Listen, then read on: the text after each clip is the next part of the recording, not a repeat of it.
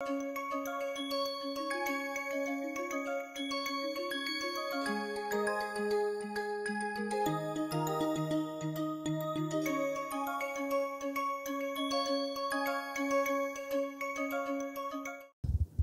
armed with this Fourier transform technique, let us proceed to handle the problem of random walk in 2 dimensions, or more specifically in a 2-dimensional lattice. Random walk in 2D. So, let us consider a lattice, a rectangular lattice or a square lattice. That is, we have transitions in along the x directions and transitions along the y directions as well. So, the rule specifies that this is supposed to be equally spaced. So, let us consider the grid like this. It goes from x equal to minus infinity to plus infinity. Let us consider the origin here and consider a general lattice point. So, since we are going to deal with integers and we are going to generalize to higher dimensions also, let us specify the lattice points through integers m1, m2, etc. So, when I say this point is described by 2 numbers m1 and m2, it is equivalent to x and y. So, if it is 3 dimensions, we would say m1, m2, m3, where m1, m2, they are all integers 0, plus minus 1, plus minus 2, etc. So, the random walker in this 2-dimensional problem, through a certain process of deciding randomly, either takes a left jump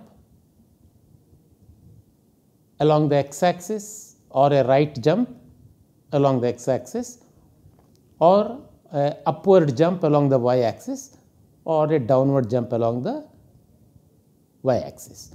And the choice at any instant could be any one of these 4 options. And we assume that each of them is equiprobable, that is a symmetric, totally symmetric random walk. Hence, the transition probability is still a nearest neighbor transition probability, that is, here he can jump either from m1 to m1 plus 1, or he could come from m1 minus 1 to m1. Similarly, he could transit from m1, m2 to m2 minus 1, or transit to m2 to m2 plus 1. So, these are the 4 directions each point has, and corresponding transition probabilities can be assigned as if it is an equiprobable problem as 1/4. We can then write the most general equation for this problem in terms of the occupancy probabilities now, which is a 2-dimensional quantity, that is W at the n plus 1th step, the probability of finding it at m1, m2, any of this, it should have come from transitions with 1/4 probability either from the left, that is Wn m1 minus 1 m2, or with 1/4 probability from the right, the backward transition Wn m1 plus 1 m2, or with 1/4 probability from below Wn m1 but m2 minus 1, or with 1/4 probability from above Wn m1 m2 plus n1. So, it is now having 4 terms and not 2 terms, and if you want to solve it, we have to therefore consider the fact that there are 2 variables. So, reverting back to our Fourier transform method, we must have a two-dimensional Fourier transform now. That is, we will define the most general characteristic function in terms of two variables now, k1 and k2, as summed over m1 minus infinity to infinity or m2 minus infinity to infinity. It will be e to the power I k1 m1 plus I k2 m2 wn m1 m2. So, this is definitional, you can call it a definition. So, defining a two-dimensional Fourier transform like this, we can now apply it to the equation above, that is, multiply each of these terms, first term here for example, with this e to the power I k1 m1 plus I k2 m2. So, here you will have it is a double sum everywhere, sum over m2 and sum over m1. So, maybe we can do it as one exercise.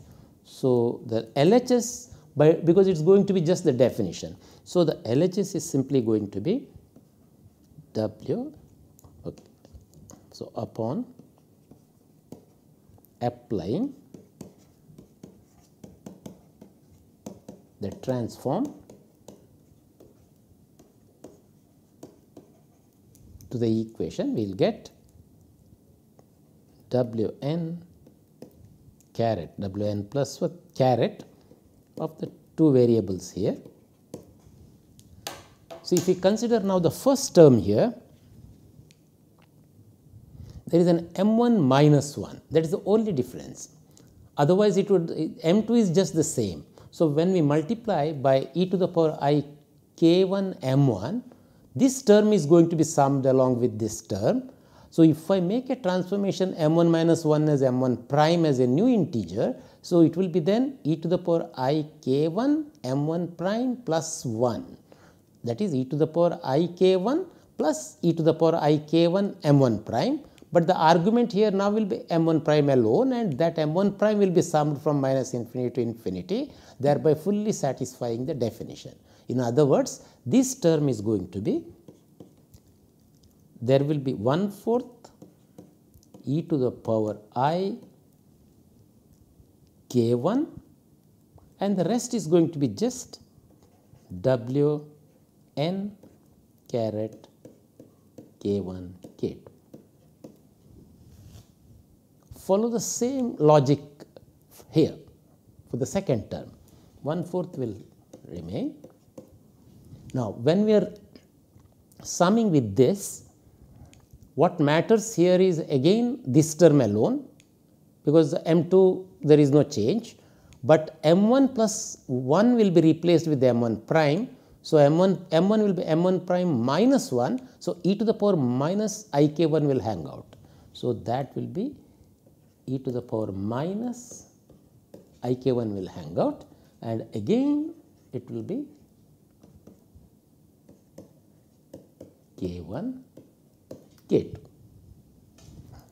We can see that the terms along the y direction will now be shifted in the k2 variable precisely the same way as we did for the x direction. Hence, the other two terms will be e to the power I k2 Wn k1 k2 plus this will be 1/4 e to the power minus I k2 Wn tilde k1 k2.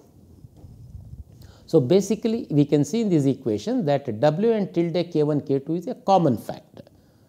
So, we can write more transparently the whole equation, that is we are going to have Wn plus 1 caret in the new variable is going to be 1/4 of, we will have e to the power I k1 plus e to the power minus I k1 plus e to the power I k2 plus e to the power minus I k2 of Wn caret k1 k2. We can simplify, write in a simplified manner by identifying this to be 2 cos k1, and similarly this will be 2 cos k2. So it is going to be 2 by 4 or half of cos k1 plus cos k2 Wn caret k1 k2.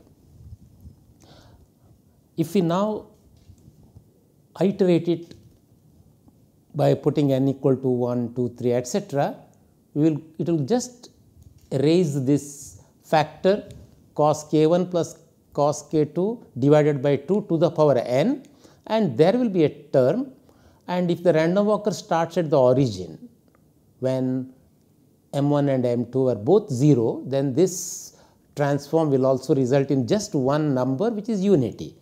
These methods are exactly same as we did for one dimension, and hence in general, after iterating,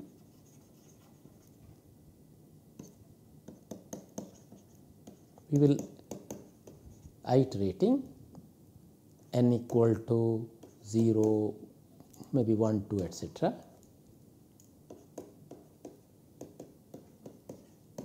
and making use of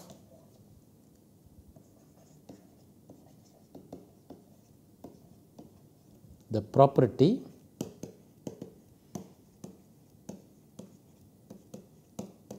or the initial condition, that is bracket, we will write this property is initial condition.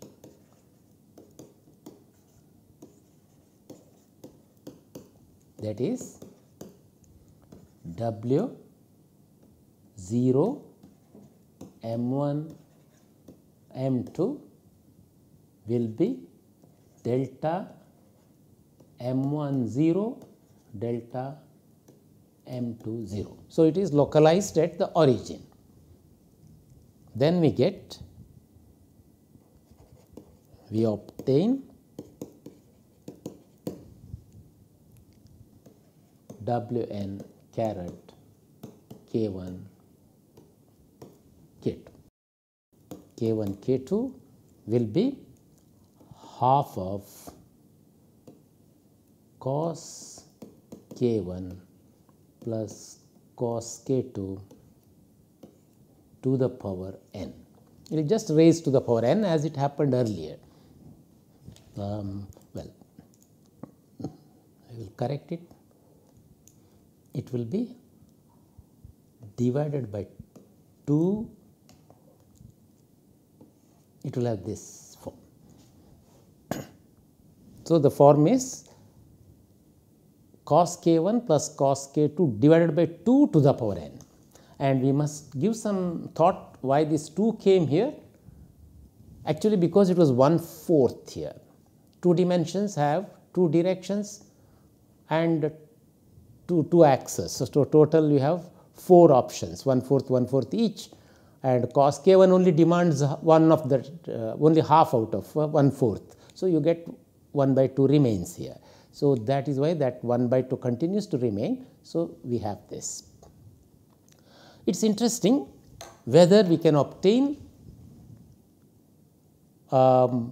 actual solution for the random walk problem, even formally, in 2 dimensions.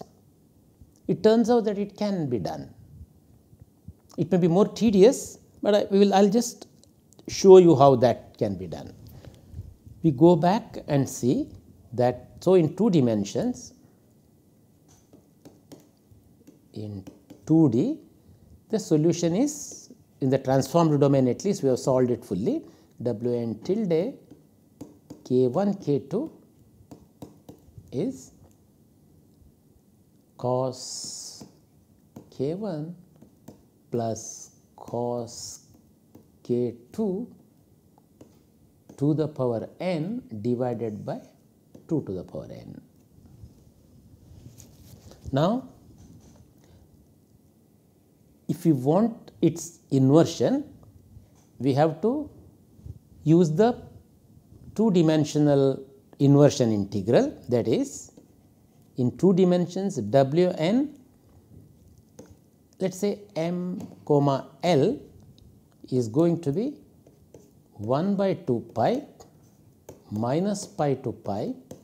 In fact, it will be 1 by 2 pi square to be precise, and again minus pi to pi e to the power minus I k1 m minus I k2 L of its transform W n caret k1 k2 is integrated over dk1 dk2 multiply. So, this is the way we define Fourier inversion. It is now a two-dimensional integral, each of them is 1 by 2 pi, so it will be 1 by 2 pi square. Now, if we substitute this expression, we will have, and 2 to the power n we can take out, it will be 1 by 2 pi square 1 by 2 to the power n minus pi to pi, again minus pi to pi e to the power minus I k1 m minus I k2 L of cos k1 plus cos k2 to the power n dk1 dk2.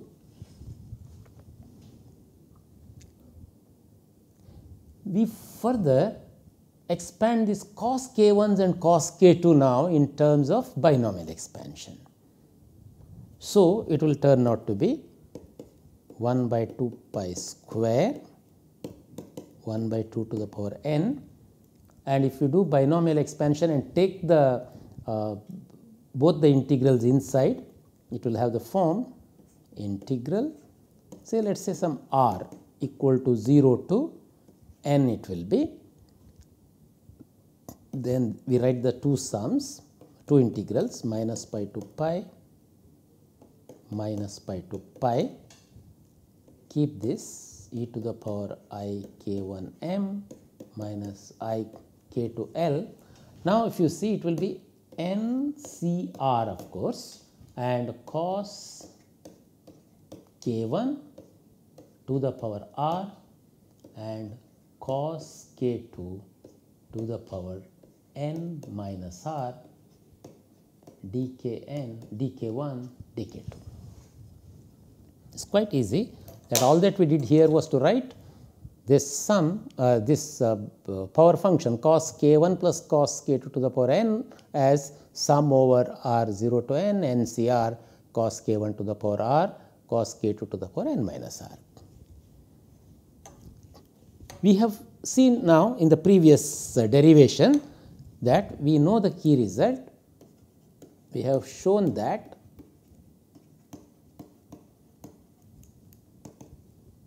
is 1 by 2 pi minus pi to pi e to the power minus I k1 m, when we dealt with the 1 dimensions, cos k1 to the power any say general power, say any general power, say n, dk1 was, see here there is an m index and an n index. So, it was 1 by 2 to the power n n c n plus m by 2, and let us always remember the restriction that n plus m here should be even, because this whole thing should have to be an integer. So, that restriction we will always keep in mind, and we will not state it every time, but for once we will write n plus m even integer. Otherwise, it will be 0. So, if we now go back,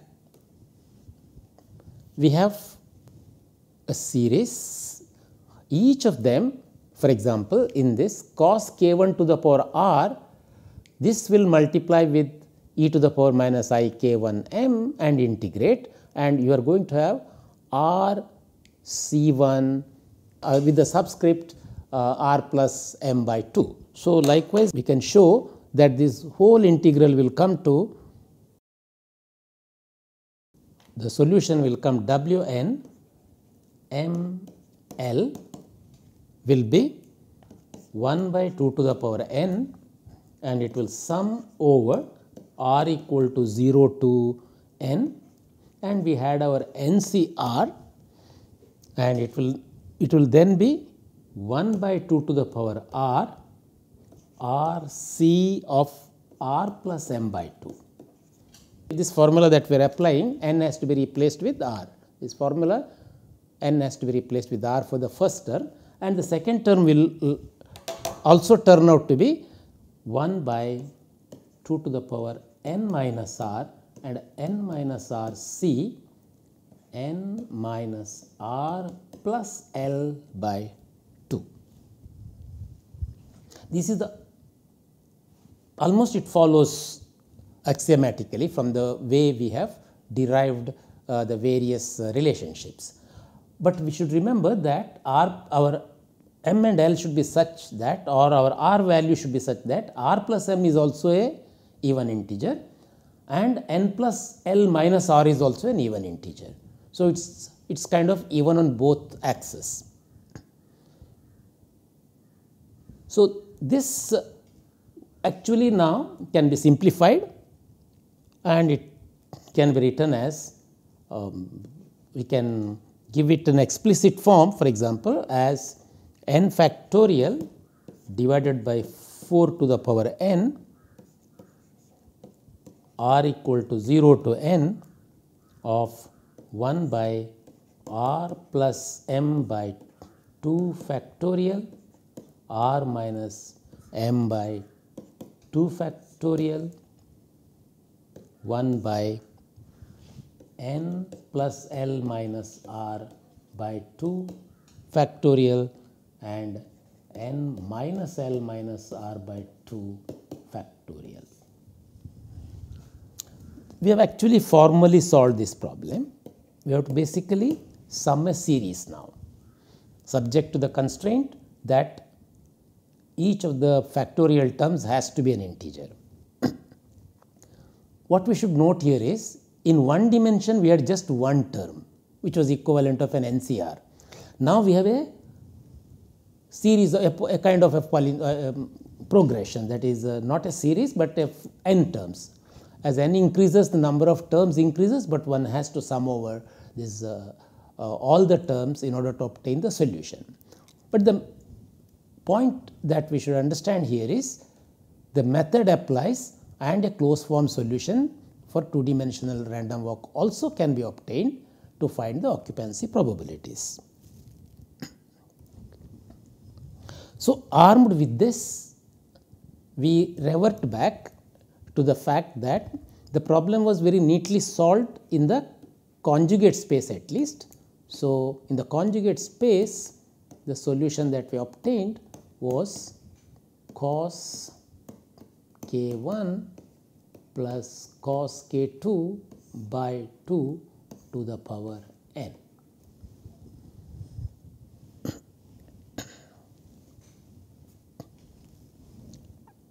So, we can now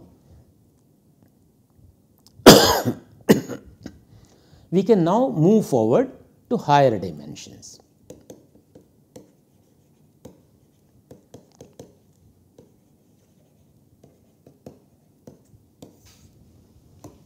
This is in 2D, so higher dimensions.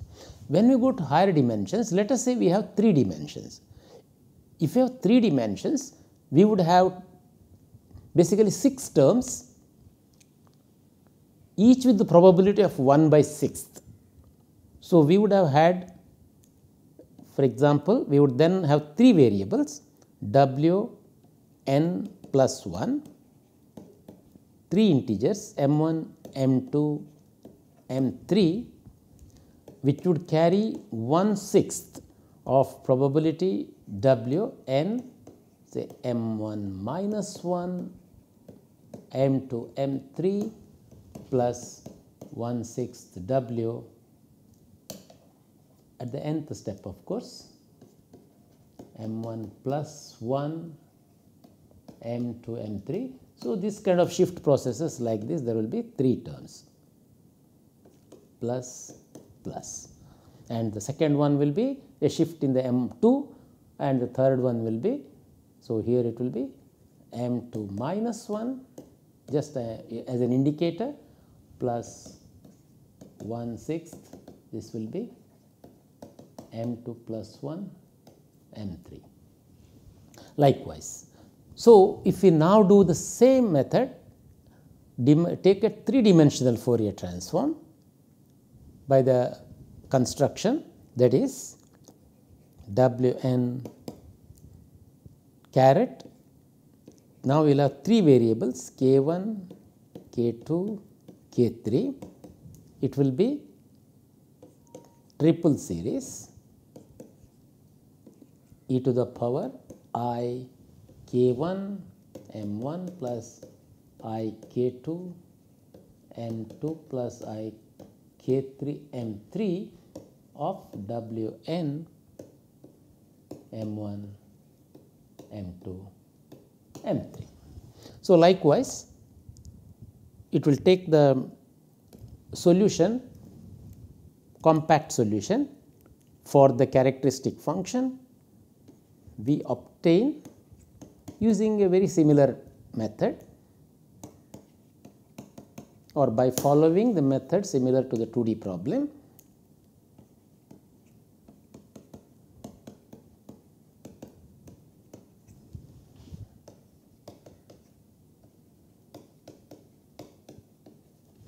We will get W n caret k1, k2, k3 will be, here now we will have cos k1 plus cos k2 plus cos k3 divided by 3 whole to the power n. The 3 will remain because of the 1/6, half will be absorbed in cos k and 1/3 will remain. So, in general, we can now visualize that in general in d dimensions,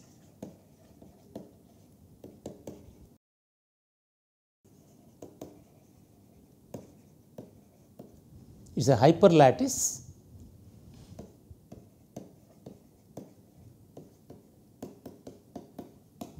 we will have Wn